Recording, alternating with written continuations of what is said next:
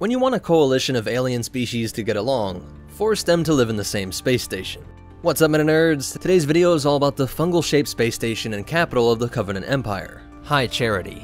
High Charity is a space station of immense size and power. Also known locally as the Holy City, this station serves as the government, military, and religious center of the Covenant, a tightly woven alliance of different alien species bent on wiping humanity from existence. From here, the three high prophets of regret, mercy, and truth ruled the Covenant Empire and supervised the destruction of humanity from upon their holy thrones. So let's break down a ton of its stats and then we'll get into its history and behind-the-scenes facts. The station is utterly massive, measuring 348 kilometers in diameter, a height of 505 kilometers, and weighed approximately 100 trillion metric tons. That's larger than both the first and second Death Star combined. To put this into a real-world perspective, the Gerald R-4 class supercarrier, one of the largest warships in the United States Navy, is 337 meters long. That means it would take more than 1,498 of these supercarriers standing end-to-end to match the height of High Charity. And to get a better idea of its diameter, you could lay 168,000 humans head to feet and still have some wiggle room. Or you could think of it as 1/10 the diameter of the moon, or about 418 times the UNSC Infinity. And just to help visualize this a little more, here's how it would compare to ships from other fandoms. There are no speed stats for this station, but it was completely mobile and capable of traversing the galaxy with its escort fleet using advanced slipspace drives. High Charity had reactors of its own called founts, but these are only used as backup power.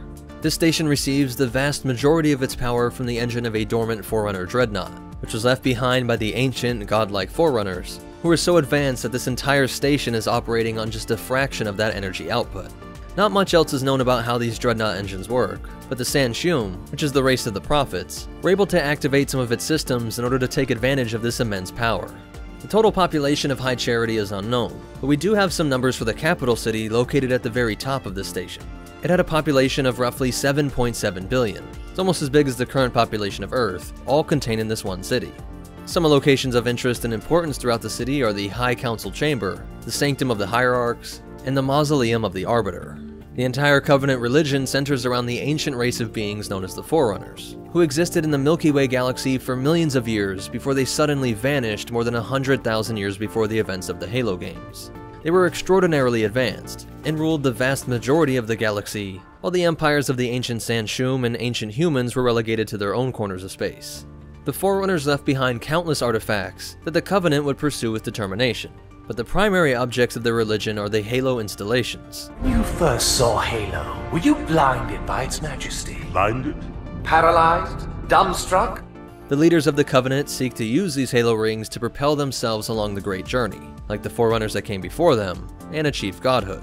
The prophets believe its cleansing flame will burn across the galaxy, destroying all who are unworthy, and allowing them, of course, to become gods alongside the ancient Forerunners. Halo, its divine wind will rush through the stars, propelling all who are worthy along the path to salvation. The Covenant have a hierarchical caste system, with different species often being relegated to different tasks. It's important to note that there are many other races making up the Covenant besides the one we just see in the games, with those lowest of caste member species essentially being slave labor aboard High Charity. But let's take a look at how some of the more well-known species lived in the Golden City. First up, the Sanshum. The prophets ruled the Covenant Empire for hundreds of years, dating back to the founding of the Covenant that began with a peace treaty between the Sanshum and the Sangheli. The Sanshum were the first to discover the Forerunner dreadnought that powers High Charity, which they determined was their holy birthright. They would actually use it against the ancient Sangheli who believed that the Forerunner technology should not be used. But as you might expect, this higher tech forced them into submission. The Sanshum would occupy the majority of the Covenant High Council, though they did share some power with the Sangheli. As the name fits, they gathered in the High Council Chamber, in the uppermost section of High Charity and where the Forerunner dreadnought was located, and we see these large pillars that surround the city. The Council Chambers was located in one of these pillars, while the Mausoleum was located in the neighboring pillar. Probably the most elite destination among the Sanshum was the Sanction of the Hierarchs, which was located high above the Mausoleum of the Arbiter. A not too subtle architectural nod to the fact that the Sanshum's authority was above the Sangheli. This great chamber was decorated with enormous shards of glass, souvenirs from the countless worlds that they had set ablaze, the infamous Covenant tactic of glassing entire planets. The Golden City even had its own day-night cycle. This was made possible by an artificial star, with a day roughly equaling 265 Earth hours. The entire environment is actually very Earth-like, other than the fact that daytime seems to take about 10 days long. But the gravity and temperature are very much like what a human was used to, with ranges from 50 degrees to 75 degrees Fahrenheit. The entire Golden City floated above a vast field that was rich with methane. This is where the Covenant's population of Ungoi, aka the Grunts, lived. Because they breathed methane and those higher members of the Covenant did not, it was only right to house them separately. But that wasn't the only reason for keeping them apart. The Grunts are one of the lowest combat species on the Covenant totem pole, with possibly the saddest story of all. Their world had no prayer against our might and majesty, and their peoples were quickly laid low, many of them brought into subjugation. When the Covenant first came to their planet, they were little more than primitive beings. The Covenant was quick and ruthless, forcibly subjugating them into service and bringing them by the millions into high charity. And that's where a rivalry with the Jackals formed. A hatred between these two races stirred, and the Jackals would eventually attempt to sterilize the entire Ungoi race. This atrocity was the final straw for the Grunts. They ferociously battled their oppressors across the Golden City, and it actually brought high charity to its knees. Only for a short time, however. It all came to a swift end when an elite called the Arbiter used a plasma lance on one of his warships to glass the Ungoi homeworld. This superheated plasma caused the planet's methane to combust, wiping out most of the remaining Grunt population. A scene which was broadcast across high charity for all the Grunts to see. If they wanted to keep fighting, eventually their entire race would go extinct. And so, just like that, the Grunt Rebellion was over. But interestingly, the Ungoi would be treated far better after this. Having proven their worth in combat as capable warriors, the Grunts would serve right alongside the elites and would be treated with more respect. Throughout the Empire, all of the species that made up the Covenant sought to visit high charity at least once in their lives. But not everybody could afford to make the journey to see the Holy City. There's a ton more on the different races, but we'll cover that in a separate video. As for its history, high charity began when the Sanshum reformists used the Forerunner dreadnought to escape from their homeworld, taking with them a large chunk of the planet's crust. This crust would become the foundation of high charity, and the station's construction officially began in the human year of 850 BCE. For real-life comparison, the Roman Republic was still a few hundred years away from forming. The station would take over 200 years to finish, finally being completed around the year 648 BCE. That crust layering the upper half of the station actually has some significance to the Covenant, as it is made from the bits of surface of contributing species homeworlds. It is also known as the skins of the First Worlds. This significant act serves as a reminder that the races of the Covenant are united in their quest to travel the sacred path of the Great Journey. High Charity would become the new homeworld of the Sanshum, after their original homeworld was left uninhabitable by a nearby supernova. The Forerunner dreadnought that powers High Charity almost became the station's greatest downfall. A piece of Forerunner superintelligent AI that lived aboard the dreadnought was called Mendicant Bias, and it tried to escape High Charity by disconnecting its ship from the Holy City. But the Prophets were able to stop Mendicant Bias's escape and shut him down. Cortana would later encounter this AI on High Charity when she attempts to slow down the Prophet of Truth's escape, which was upon that very same dreadnought. Cortana recognized that this was not Covenant intelligence, but something else, far older and more sophisticated, as it kept outmaneuvering her attempts to slow down the launch of the dreadnought. As for the station's defenses, remember it wasn't only the center of government, but also the military.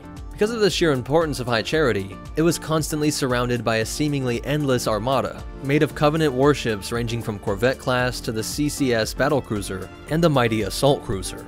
This massive fleet, consisting easily of thousands of ships, remained in High Charity's orbit perpetually, making any kind of frontal attack virtually impossible. But in addition to that armada, the station itself was also packed full of weaponry. All those spikes you see protruding from the lower spine under the crust-covered dome are actually powerful plasma emitters, also known as plasma lances. Among these hundreds of plasma lances were 32 super heavy lances and 1900 lighter lances, which actually dwarfed the power of the largest Covenant ships. And because of the shape of this station, it had an effective firing range in almost every direction. These weapons fire a concentrated beam of superheated plasma that is capable of cutting through any hostile ship that dared to bring harm to High Charity. In fact, almost every class of ship in the Covenant fleet has at least one plasma lance, being more powerful than any of the other Covenant weaponry, strong enough to turn any surface into molten rock. As for some other locations of interest and importance, there are the Grand Estates, the Assembly Forges, and the Spires of Gifting. The Grand Estates were located on floating structures high above the fringes of the Golden City. This is where tens of millions of Covenant citizens lived according to their caste and station. Much deeper within the bowels of High Charity are the Assembly Forges, the largest and most efficient manufacturing industries within the Covenant Empire. Here the Covenant developed and created the weapons of war, from plasma rifles to battle cruisers and everything in between. High Charity didn't have any of the raw materials to make these war machines, so it had to rely on imports from across the Covenant Empire. These imports would arrive at the Spires of Gifting, a collection of hundreds of large docking prongs extending from the lower tail of the station. Each world within the Covenant was required to pay tribute to High Charity in the form of resources like food and raw materials, hence the name Spires of Gifting. By the times humans get involved in its history, it would be most famously known for its role in the Battle of Installation 05, one of just many Halo rings scattered across the galaxy. This thought-invincible space station would unfortunately meet its end here. When battling the humans on the Halo ring, the Covenant erupted into a bloody civil war. The diverse species of the Covenant were torn apart when they were forced to choose a side between the Loyalists and the Separatists, the latter feeling that they were betrayed by the High Prophets. The defense fleet surrounding High Charity destroyed itself as Loyalists and Separatists battled each other, trying to take control of this crucial station. A parasite called the Flood, originating from the Halo ring below, managed to sneak onto the station and began infecting all of the Covenant aliens on board, turning their most important asset into an enormous flood nest. The billions of Covenant aliens that could not escape were quickly infected and became a part of the Flood. The Separatists were unable to capture the Prophet of Truth, but did manage to drive off the Covenant Loyalists, and remained around High Charity in an attempt to control the spread of the Flood. Their efforts were partially successful, but one Flood-infected Covenant ship managed to slip through their blockade and escape. The Separatists would go on to join humanity, whom they had wronged for so many years. The Flood-infected city of High Charity would get away from the Separatists and later crash onto Installation 00, meaning its final end once and for all. The Flood upon it would be contained by an energy shield, or would be inadvertently released by Atriox, the brute leader of the Banished, another splinter faction that rebelled against the Covenant. But that installation would be High Charity's final resting place. So that's it for its history, but you definitely want to hear these cool facts and behind the scenes stuff. Its reappearance and story with Atriox comes from Halo Wars 2. And as for its beginnings, it wasn't always meant to have this fungal, jelly-like appearance, with early concept art showing that it would have been a massive Covenant flagship, looking similar to other Covenant warships. Connor Breen, a xenolinguist expert working for the UNSC and ONI, stated that he was able to explore High Charity to a, quote, limited degree. We don't know exactly how or when this would have happened, because a lot of the details are fuzzy, but obviously it must have been before that Flood infestation. And as it stands now, High Charity is the largest non-Forerunner structure in the Halo universe. So that's it for High Charity. If you want to connect with us on social media, find ways that you can help support this channel for free, or check out our Patreon and PayPal, be sure to check out the links in the description. Special shout out to our supporters over on Patreon. But most important of all, remember, never underestimate the grunts, and the domain will be with you, always.